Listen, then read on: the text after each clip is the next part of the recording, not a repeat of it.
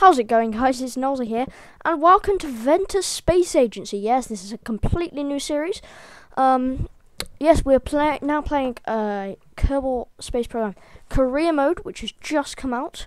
Well, not just, it came out a couple of days ago, actually. I did say I was going to do a series on it. So, yes, here we are, finally. I have already recorded this once. I wasn't too happy with it. So, I've recorded it again. I've just finished editing this. It took me, it didn't take me that long. It took about 10 minutes to edit. I have taken it down from about a sort of 13 minute to 7 minutes precisely, I think. So yeah, I hope you enjoy it. So let's get straight into things. This is post commentary, right? Let's get straight into things. We're going to build a rocket because that's what we need to do. Now, the first mission, the first thing in the tech tree costs 5 science, so we don't need too much of a bigger rocket. We do need a rocket, maybe go suborbital. That's the aim of this. So let's pop on a parachute. Now, on my personal career mode, I do have quite a lot of stuff. So because I was recording this without talking to myself, I was getting confused whether I actually did have that stuff or not. So if you see any bloopers like that, then just consider it an epic fail. See, like exactly right there, you saw that. I tried to put a decoupler on and then remembered I didn't have one. So yes. So the building, it's going quite well. And now we have the magic of a jump cut. Look at that. Look at that jump cut. So yeah, solid root boosters on. I was trying to get them level with the main engine, but I couldn't, and I was like screaming at my computer. I'm joking, I wasn't. I'm not like that mad. So I didn't put any parachutes on these because, well, they weren't going to decouple. So like, if it was in sandbox, I'd have put them on a decoupler, put a parachute on top, so they'd have fallen back and not like killed any innocent Kerbals. The reason you saw that I didn't put a chronometron or whatever they're called on is because you get more science, I think, I'm not sure, if you recover the vessel. So I was planning on recovering the vessel, not actually transmitting the data, because sometimes you don't get all of it. So we're going to call this the I can't remember the name. So here we go. It's launched. Another jump cut there. You saw that. Pretty beast. Yep, the magic jump cuts. Now, excuse the next 30 seconds because these are the most laggy 30 seconds ever. The video, I was running this at full resolution. I've changed it down to half resolution now because I was running at a very low speed. I was running at 4 frames per second constantly and 16 on the map view. So the next about 10 seconds are sped up. So you watch now. Watch as the frame rate goes from 4, 4, 4, 4, 4, 4, 4, 4, 4, 4, a lot more. Yes. So yeah, this is career mode, ladies and gentlemen.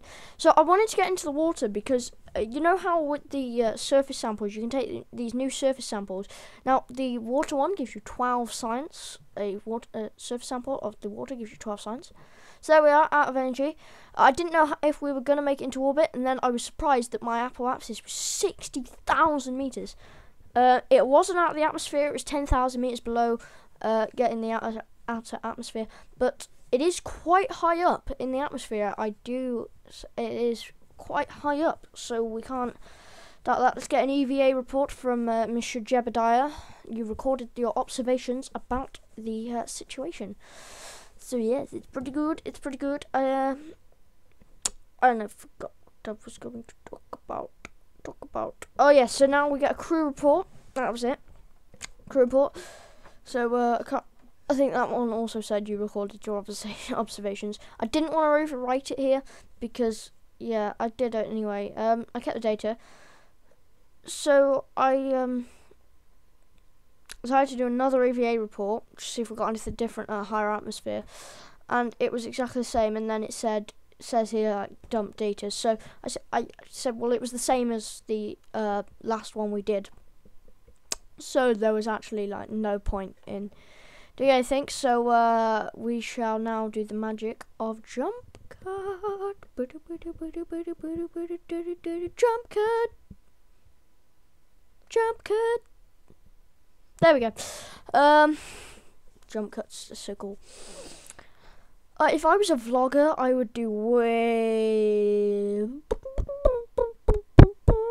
too much jump cutting. See what I mean by the FPS? Is this sped up? I think this is sped up. I'm not too sure. It should be. If it's not, then excuse the lag. But I believe it's sped up. It's probably because we're on one time warp. There we go. That doesn't look too laggy now, does it? Now watch this. This was actually quite funny. Well, I found it quite funny because when we hit the water, the rest of the lower stage of the rocket up to the command pod disintegrated. Now, because the metal bars in the middle are quite light, they bounced up, and as I got Jeb on EVA, watch what happens. I found it quite funny. I don't know if you will, but I did. I found it quite funny. Look, watch. I went to one time watch, so we didn't like full on implode. So watch. They go up. I get Jeb out as they fall down. Bonk. Knocks Jeb out. Jeb's just there like, help me please, because he's like, oh my god. I think that's the loudest I've ever recorded my audio. When? So yeah, I pressed R to try and get his pack fuel to help out, and then he floated to the surface. It's like, I survived. Oh, I'm a survivor. Can't remember the song. So anyway, let's recover vessel. Jump cut to the science building.